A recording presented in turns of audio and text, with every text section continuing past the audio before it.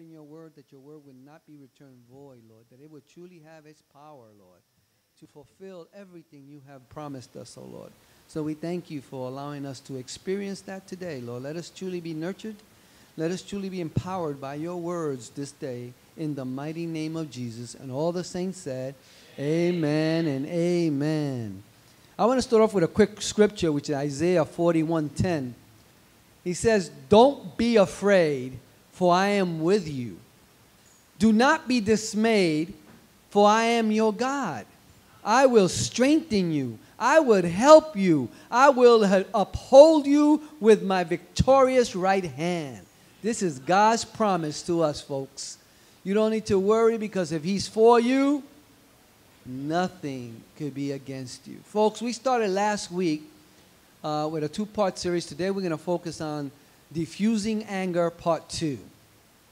Last week we based on Genesis chapter 3, where we used the story of Adam and Eve and how their disobedience caused the consequences of fear, sin. And as we conclude today, last week we just basically give you a little recap quickly of the first part when we are afraid. We're going to be focusing on diffusing fears in relationships, in life, and in circumstances that we face in our day-to-day. Last week we focused when we're afraid of our faults, it makes us defensive, and how we hide. And we lose in the story in the book of Genesis in chapter 3, verse 10. He says God calls Adam and Eve, because they hide after they have committed their sin, they disobey.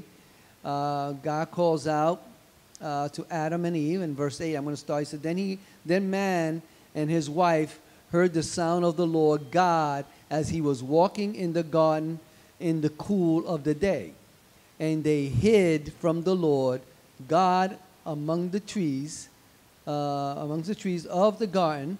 But the Lord God called to the man. He says, where are you? And man answered.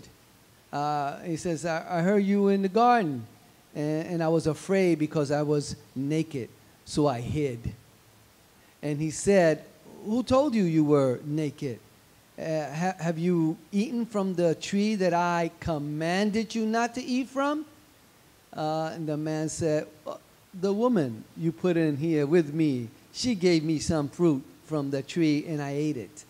Then the Lord God said to the woman, what is this that you have done? And the woman said, the serpent deceived me, and I ate. We're always looking to blame someone for everything that goes on in our life. When fear hits us, we have a tendency to get defensive. We focused on that last week. Fear is the results of the sin of that disobedience. Feelings that frighten us is the next focus here. When I'm afraid of my feelings, I become distant. Now, I want to present this in a way that sort of can make it so practical to us how this happens to us and how fear usually causes us to, matter of fact, it causes a lot of setbacks in our lives, because God wants us to produce good fruit. He wants us to be blessed. He wants us to enjoy life. But when we are afraid, it discourages us. It frightens us. The Bible says we are going to be, if we're going to be an authentic person, we got to learn how to express these particular feelings. Whether you're married or not, you got to learn to deal with the feelings in life. And so often we don't know how to deal with these feelings in life. And there are 3 feelings that we're going to be focused on today, which is 2. When we are afraid of our feelings, we become distant. God called Adam, why are you hiding? Adam answered, I was afraid and hid from you because I was naked. He was never ever worried about being naked. Why now? See? Something happened. The perfect couple had all that they ever needed, and yet they blew it. Sometimes when we are drunk with fear, it could take years to recover. I read a story not too long ago of an individual, because of his own junk and fear, he left home, left everything behind, and went and started a new family, started everything. 20 years later, he comes back and he just starts to sober up, realizing, what in the world did I do? Sometimes in life, we make decisions based on fear, and we just don't stop until, who knows what happens. But the Bible says that we are going to sort of face this reality. We have to sort of learn to deal with it. And there are 3 particular feelings we're going to talk about today. Hurt feelings, anger feelings, and sexual feelings. What? I always use anger first, but in this case, I'm going to use hurt feelings first. Why do hurt feelings scare people? We hate to admit when somebody hurts us.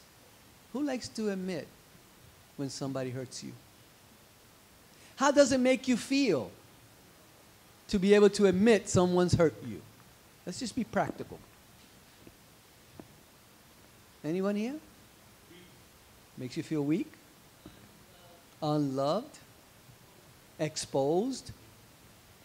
See, and these are the things we try to avoid. And when we try to avoid them, we make matters worse. Hurt will not destroy a relationship. Why don't you turn to someone? It says, hurt will not destroy a relationship. But resentment will. And what is resentment? That unresolved, not dealing with it, keeping it in.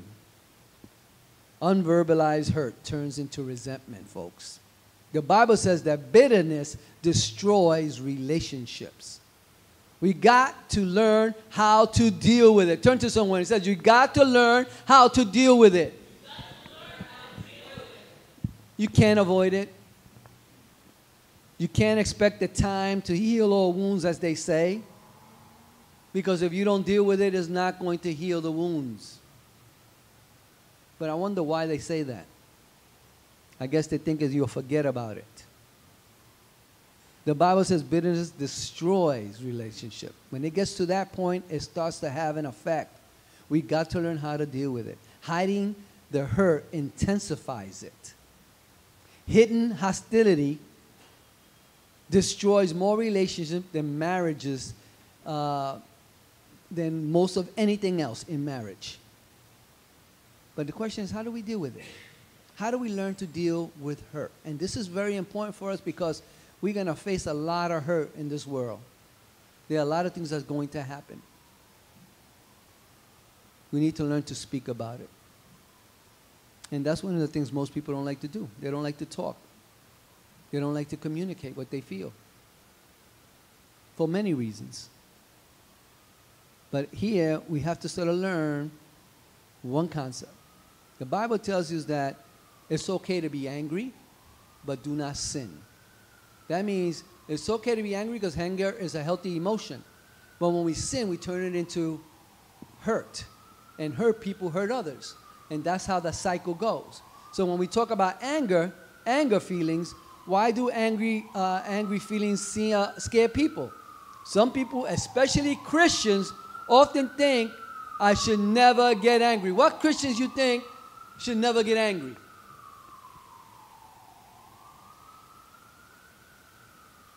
Any hands? Do you believe that it's okay to get angry? Yeah? How many of you believe you don't? It's not healthy to get angry. It's okay to be angry, folks. Some people, especially Christians, often think that you shouldn't get angry. So they hold in their anger. And that's not good or biblical. Sometimes we should get angry. Sometimes anger is a sign that you care that the other person is damaging the relationship. Jesus got angry. He wasn't sinning, but he had to show that it is what you do with it that really matters. The Bible says in Ephesians 4:26, be angry and don't sin. I'm going to tell you something right now you probably won't believe, statistically. You're not going to believe this because you may think, well, before I make you speak for you, let me just tell you. Studies have shown that the healthiest families are those who fight occasionally and know how to solve the conflict. Did you get that? It's okay to be able to get into conflict, as long as you learn how to resolve it. How to make up, to forgive each other, and to, again, keep moving. If you don't talk your anger, or talk out your anger, you're going to, again, cause more problems. Now, I'm just giving you some basic stuff before I get in, because I wanted to give you the 3 steps: the hurt feelings, the anger feelings, and now we're going to talk about the sexual feelings. Why do sexual feelings scare people? Any thoughts? Not rhetorical. Why do you think even the word sexual may intimidate people? Because when Adam and Eve sinned, the first thing they did was, what was the first thing that they did? I mean, in the Bible it says the first thing they did. Yeah. You know, they covered themselves. You know, they were ashamed of their bodies. They were ashamed of themselves. The first thing that happened. Right? And so the Bible is very specific there. They said this is what they did, and then they hid because they felt something. So why do sexual feelings scare people? Sexual feelings scare a lot of people. After Adam and Eve sinned and fear entered the relationship, the very first thing they did was, again, the reaction was they covered up their bodies. Fear makes us self-conscious. That makes you self-conscious about your body. But why? Now, I'm going to tell you some stories, and we're going to talk about some things that, you know, so that we don't have to be intimidated with this process. Their reaction was to cover themselves up physically. It said, I'm not transparent anymore. That's the key factor here. They were no longer at this point, they had a little privacy in their own little world. Now they are exposed to everything. And we don't like to be exposed. Because when you are exposed, what do you leave yourself open to? That's right, that's one. Criticism. What else? Shame. What else? Rejection. Think about it. Once you expose, you are open to pretty much anything. We find that in our society today, we're always looking at someone's weaknesses so we can feel better about ourselves.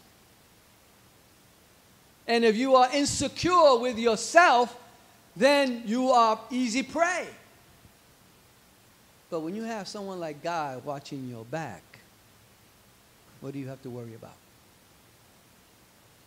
Now, I want to be really practical when we come to this, because the first thing I notice in a relationship, and especially when you are in long-term relationships, you know, we are so many couples dissatisfied with sexual relationships. For many, it is because they don't know how to talk about their relationship or communicate.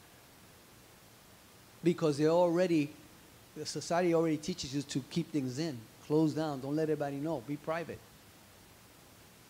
When we are to do the opposite, we are to learn to communicate. They don't know how to bring up their needs or preferences or what they're feeling. God made us sexual beings. Turn to someone and say, it was his idea. He's telling us that he made us a certain way for a reason. And we have a problem with that. Not because God's idea was wrong, it's because of what we've been exposed to. And last week I spoke about so often when we are worried, you know, we get tensed up. And I use the analogy that when we are in physical therapy and you're going through a certain therapy and they're working on a muscle that's hurt, that we're meant to breathe through that so that you don't tense up. But it's something so unnatural for us not to tense up because that's the first reaction we have. And God's saying, breathe. And breathing to us is about praying, about trusting Him and not reacting. Is it going to be pain going to be there? Yes. How many of you ever experienced pain? Okay. Right? Unpleasant. That doesn't necessarily have to stop you from accomplishing what you can do. Matter of fact, you can accomplish a lot more when you can do it that way. You don't even realize it, but there is more that God wants for us to accomplish. Paul tells us in 1 Corinthians chapter 16, verse 13, he says, be on your guard. Stand firm in the faith. Be men of courage. Be strong. Do everything in love. And the key factor here is in love. But we look at love totally different than the way God wants us to see love in the first place. See, God's idea is getting you to understand, to trust Him, to really know what He has planned for you. Turn to someone and says, God has a plan for you. Even though you don't think you have a plan, He has one for you. And it's not to fail. So He tells us to be strong and guard against spiritual dangers. The thing that's going to rob you of the truth. Be careful of what robs you of the truth. Fear wants to rob you from the truth. And God's saying, listen, hold on. Be courageous. Be strong. And do everything in love. He says, do it my way. Trust me. Today, as we wait for the return of Christ, our Lord, Savior, we should all love, be kind, and be able to sort of hold on to this. But so often we're drunk with fear, we can't even see the truth. So much that a person who's drunk, you can't even rationalize with them. I said that last week. We start accusing people. We start doing everything instead of taking responsibility for what we need to do. And then we go to step 3, which is we start to now we go to demanding. When we are in fear, when we are afraid, we start to thinking that we're losing our freedom. And that becomes a major problem. Now think about it. Garden and Eden. Adam and Eve are in the garden. They have everything. They don't have to worry about clothes. They don't have to worry about nothing that's taking place. They got everything worked out for them. They are the perfect couple in the perfect environment with the best condo you could ever imagine. They don't ever have to do maintenance because it's all taken care for them. They have nothing to do. They have one responsibility, to name the animals.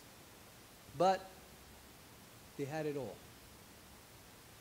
We're always looking for that, give me everything, I want to feel nothing. But here they are, something still caused the problem. Now, here's the catch. When I'm afraid of losing my freedom, before we go further, there is no real intimacy without honesty. Turn to someone. There's no real intimacy without honesty. We've got to learn how to deal with hurt feelings and anger feelings and sexual feelings in a right way. So I'm going to give you guys the antidote to that in a few. But when we are afraid of losing my freedom, I become demanding. We read the story in book of Genesis chapter 3 when Adam and Eve had everything. You think they were afraid of losing their freedom?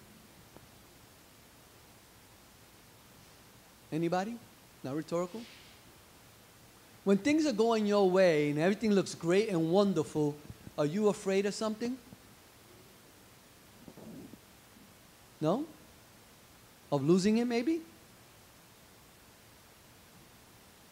Because sometimes we wonder when these things start to happen, you know, when people start to get defensive in relationships, when they start to feel, you know, discouraged, bored, it's all based on something that's being exposed here. I remember being in a really long-time relationship, and if you're in a relationship for more than 20 years, you get to know people. You know what their expressions in their face look like. You know what their, you know, you probably have you can finish their sentence before they finish it. That's how well you get to know each other. You become creatures of habit, so you identify to their feelings. But when something starts to go wrong, when they start to get defensive, you start noticing the little things. What kind of little things you start to notice? Think about this. When stuff, you're so used to someone or something, and it's going on for years, and all of a sudden fear gets in, creeps in there, you'll know that they've become secretive. First thing you'll notice, they start to hide. You walk by, they shut down their laptop. At one point you used to tell each other everything. All of a sudden there's all these things that you start to hold back from. You try to keep it. You don't want to almost like if I don't want to lose myself. You start to hide within yourself. You don't speak up. You want things you never wanted before. You start doing and looking for things that you have no business looking into. But it's there. The signs are there. It's easy. We become demanding. We want things our own way, so we hide everything. Your yearning shall be for your husband, yet he will lord over you. He will dominate you, in some scriptures say.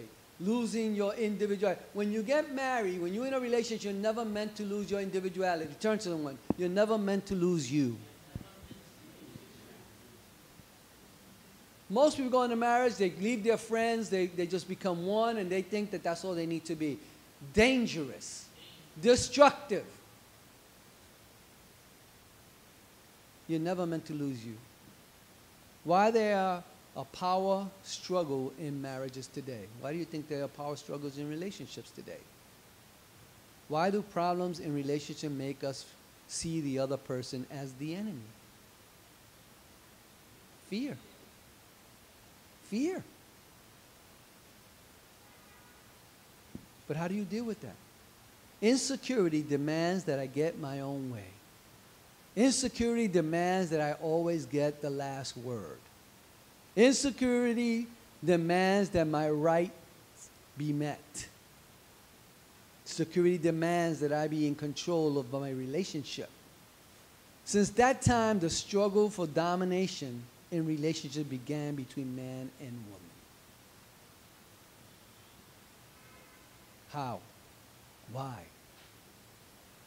If you go around insisting your rights in every relationship, you're going to be miserable, folks, and angry most of the time. You must learn to be happy in spite of the fact that not all your needs will be met. Turn to someone. Not all your needs will be met.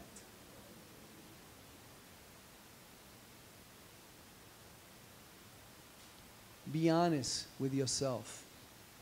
Proverbs 20:27 tells you the Lord gave us a conscience we cannot hide from ourselves. Be honest with God. 1 John 4:18. We have no need to fear someone who loves us perfectly. His perfect love for us eliminates all dread. Be honest with your mate in significant relationships. James 5:16. Admit your faults to one another and pray for each other so that you will be healed. Fully develop.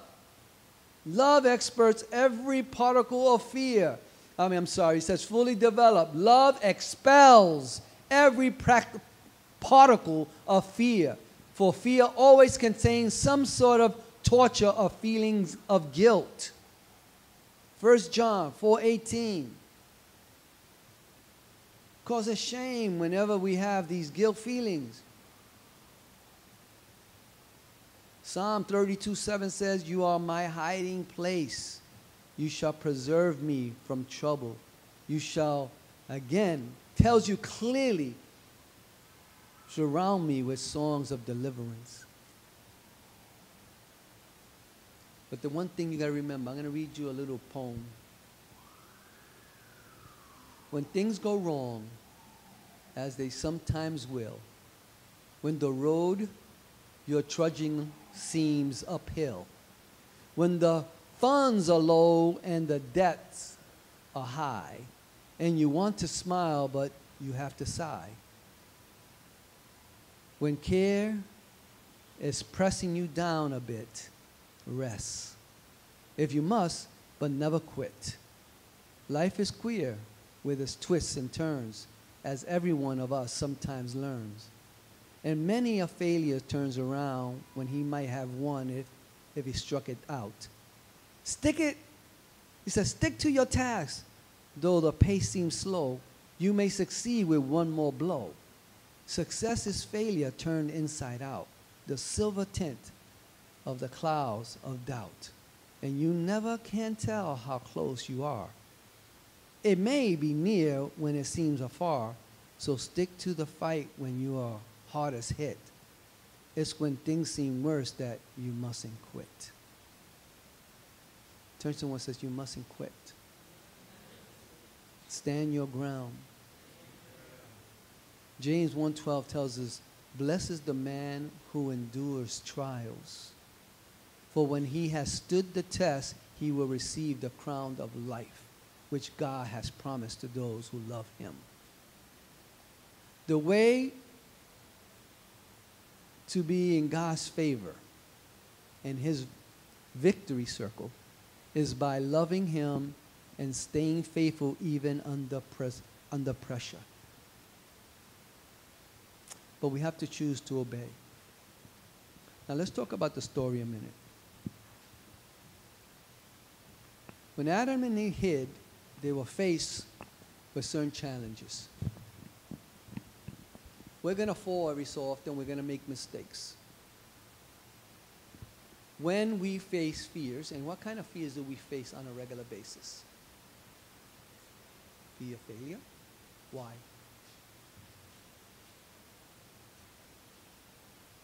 Right?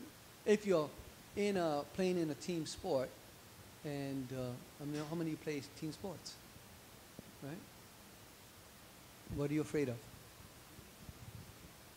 Is it losing? If you're in a job, what are you afraid of? Making mistakes. Right? If you're in a relationship, what are you afraid of?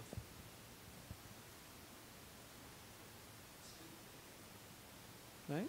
The relationship not working out. Now, let's be practical. In order for me to talk to you today about the antidotes that God has given us to, again, diffuse these fears, you need to be really practical about what you're facing in your reality today. You have to be really practical. You have to have something that you know that you can actually relate to. Because you can probably relate to Adam and Eve right now. But what did God give us today to help us overcome these particular fears? What has he given us?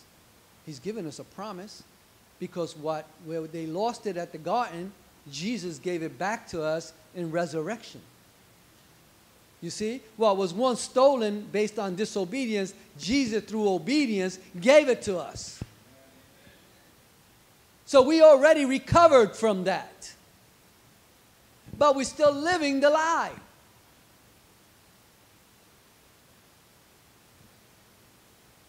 True or not true? So now we have to live in truth, not based on what we feel, because that's how the feelings get caught up and fog us, and we can't see truth. So we need something really practical. Obedience. Jesus had to learn obedience.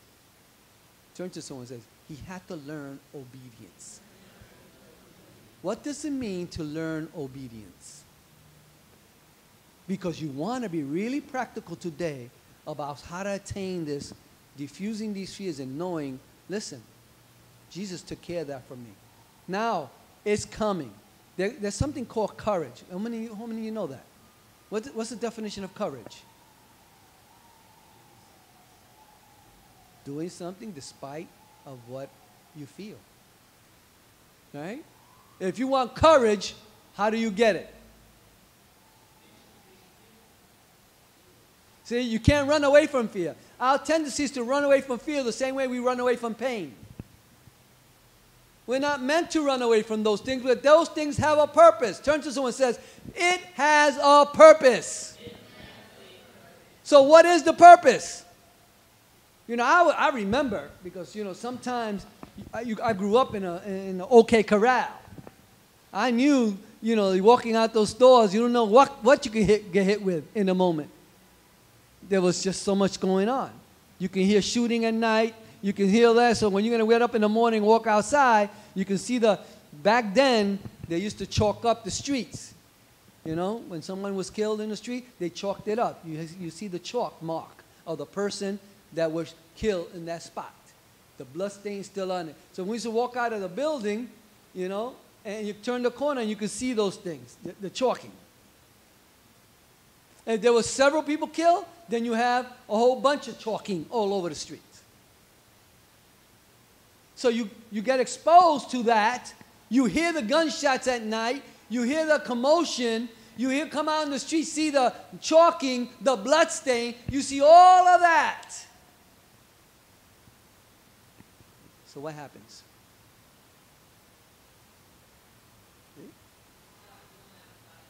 Yeah. You really don't want to walk outside, right?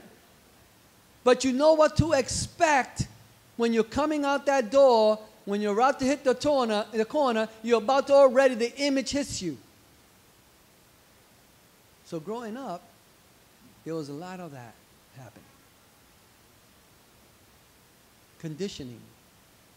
God says, all right, you can hear the gunshots, but what can that mean? Someone's hurt, killed. Am I going to be afraid that that's going to happen to me when I walk out this door? Do I let that fear consume me at this point in time? Or do I say, okay, Lord, you said that I shouldn't be afraid or worry about nothing. That mean I'm bulletproof? Yeah? So do I walk out there afraid? Or what can I do?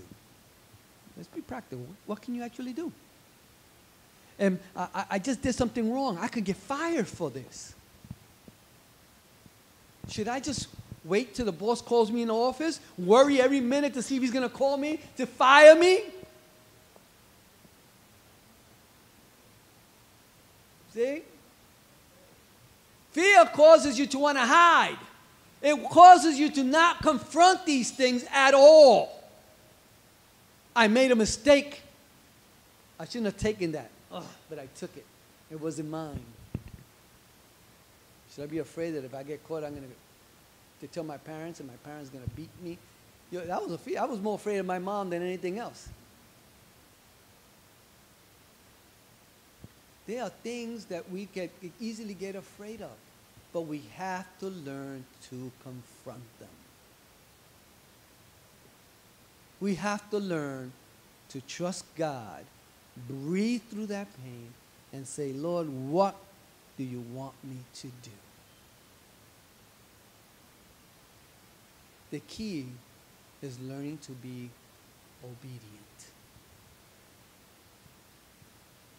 God, this is what you said to do. I'm going to follow your way. Now, some people may say, I don't know what to do in this circumstance. So, folks, pray.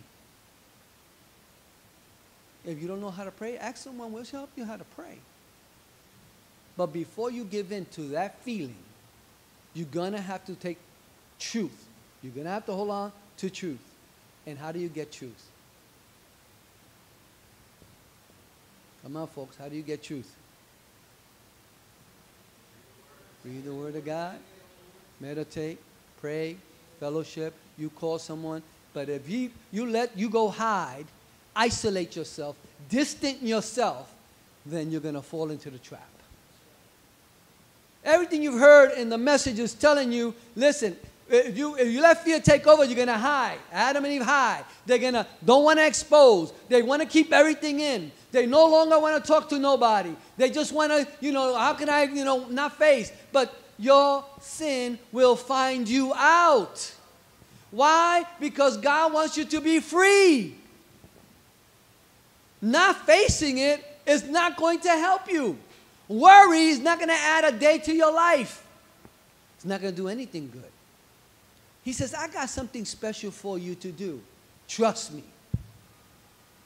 I used to tell my kids this all the time growing up. If you do something wrong, you got to own up to it. Be honest. Do not lie. I tell them, don't lie. Deal with the consequences. It's better to deal with the consequences and be free than to have that lie. And it's like worse than cancer. Because it doesn't just cripple you. It cripples the next generation. And the generation after that. And it gets worse every single time. God's giving you truth so that you can be free.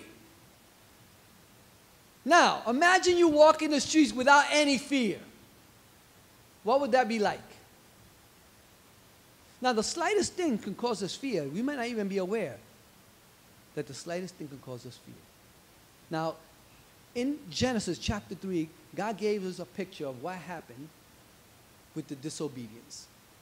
God tells us, maintain the truth. Focus on the word. Let's just do the things that are going to keep you strong spiritually. He gave us guidelines. Follow my instructions, and you won't have to worry about none of that stuff, ever. You'll face troubles and trials because they're going to come, but you don't have to worry because you have the victory. See? But these emotions that we get, it doesn't mean they're going to go away, folks. They don't go away. Now, I'm going to give you a quick scripture, and I'm going to have you guys work this out. See, I just want to see how practical you can be with this particular scripture. I want you to see what you understand from it. And you want to, it's in 1 Corinthians chapter 13, verse 7. Okay, put it down. I'm going to have you guys discuss it in your line, with your table in your line. You're going to discuss this. You guys break it down in your own words. Tell me what you get from this. All right? It says this. It's a very short scripture verse. And it says, love always protects, always trusts, always hopes, always perseveres. That's what it says. Now, I want you guys to quickly, before we close, I want you to break it down and tell me, what is it in your own words? What is it saying? It says, love always protects, always trusts, always hopes, always perseveres. Tell me what you could come up with. In your own words, what do you think it's saying to you?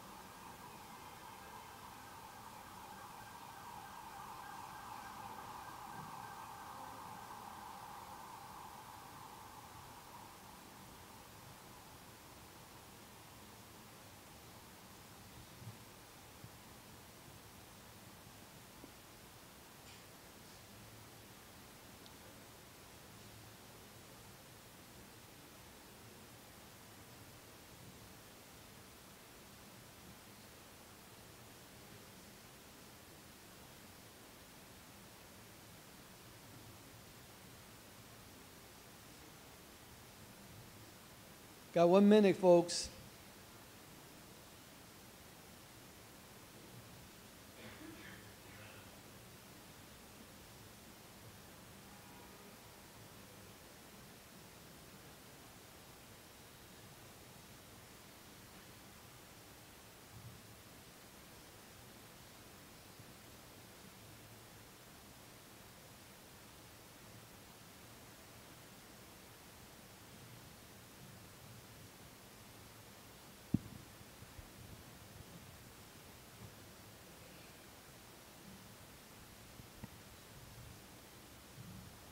Time is up. What do you guys got? What is it saying?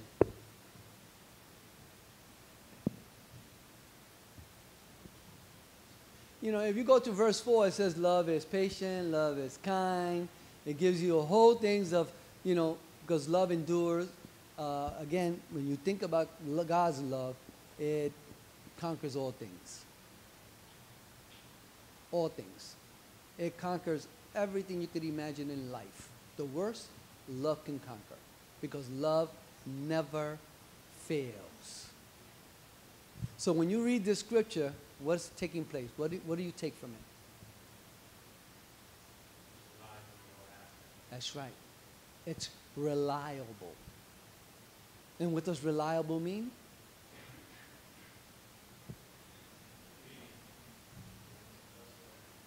It never fails. You can depend on it because it will not fail you. Folks, God cannot fail you. We can make a lot of mistakes, but God, even in that, can turn it around and work it for good. But we are impatient. When God says love is patient. But we are impatient. And because we don't get the immediate results in that moment, we don't grow. We want everything yesterday. I can ask you, you want to be in shape? You want to do really good in your whatever you enjoy doing? Well, you need a little practice. Right? A lot of times we don't want to do a little practice. Well, give me a push-up. Oh, do I have to get out from a chair? That's our attitude. That's our attitude. We don't want it. We don't want it hard. But God's saying, I need you to pick yourself up from the chair. Understand. What else did you get from that?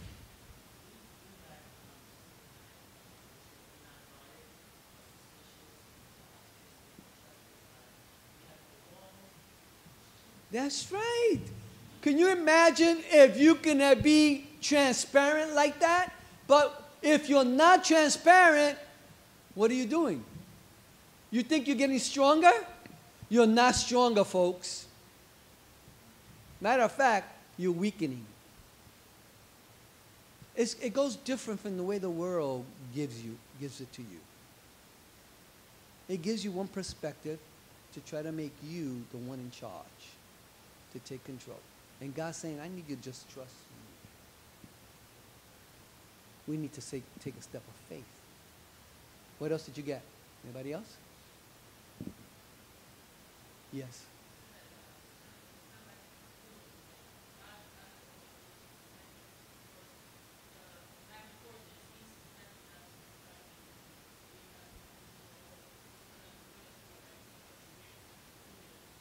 That's right. Never quit. Never stop. Keep moving. The problem is you set limits on yourself. Get that off the table. Don't set limits on yourself anymore. But that doesn't mean don't trust God. All right? That's very important. You don't have to put limits, but don't take God out of that focus. What do I mean by that? Think about this, because this is important. So often God says, I don't want you to have limits. I want you to be able to go, soar. No fear, don't worry, go. But he says, keep your eyes on me. Don't lose sight of what I have for you, because then pride could set in for you.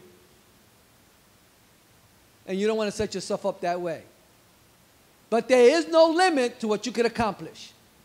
You may not feel, because as soon as sin came in, it caused insecurity.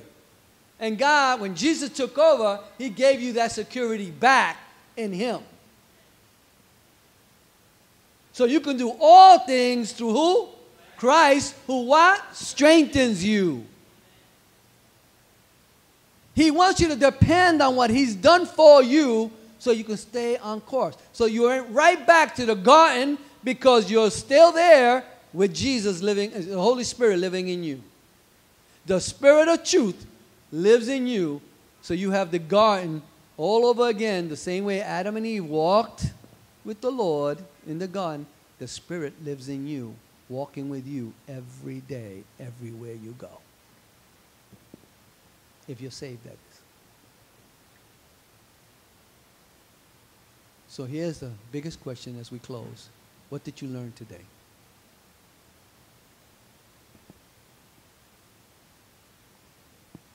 It's not rhetorical. What did you learn today? How to trust God? Anybody else? That's right. Anybody else? That's right. Love diffuses fear. What else?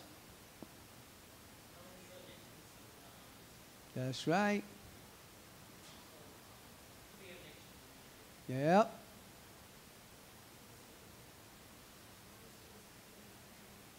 That's right. If you're not honest with yourself, you're going to be in trouble. Jade?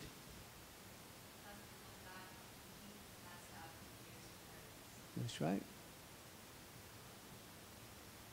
I want you guys to bow your heads a minute. We're gonna address this in a different way today. People who live for God often wonder why they still face these temptations. And you got to remember that God is not the one who tempts us, folks. He doesn't tempt us. In order to refine our faith and to help us to grow in our dependence on Christ, He allows us to go through some of these things. But He's not the one that tempts us. We can resist the temptations to sin by turning to God for strength and choosing to obey His word. Focus. God tests His people, but He does not tempt them. Temptation is being seduced into sin, and that's not what God does. It's easy to blame others and make excuses for evil thoughts and wrong actions. And I want you to take a mental focus on this, because excuses include these things I'm going to give you now.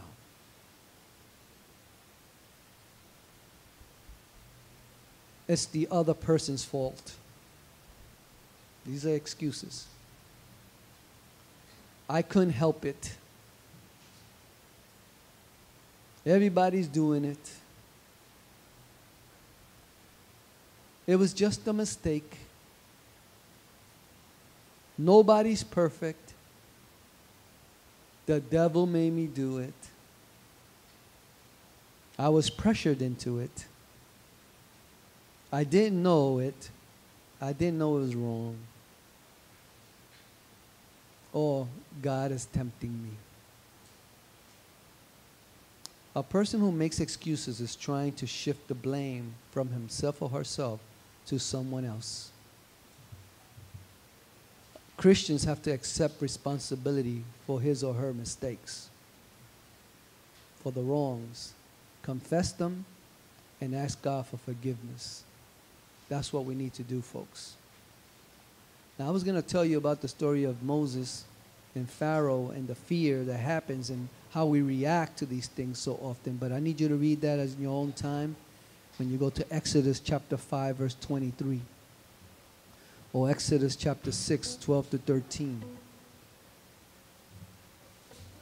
Father, I pray today that as you know what we face every day,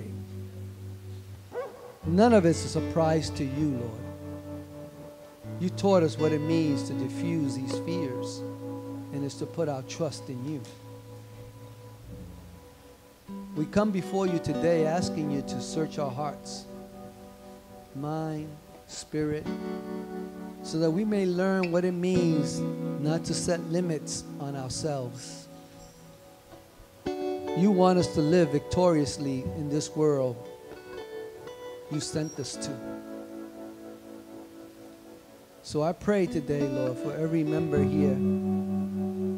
We pray that you give us the courage and the confidence to hold on to your truth, because that truth that you have provided in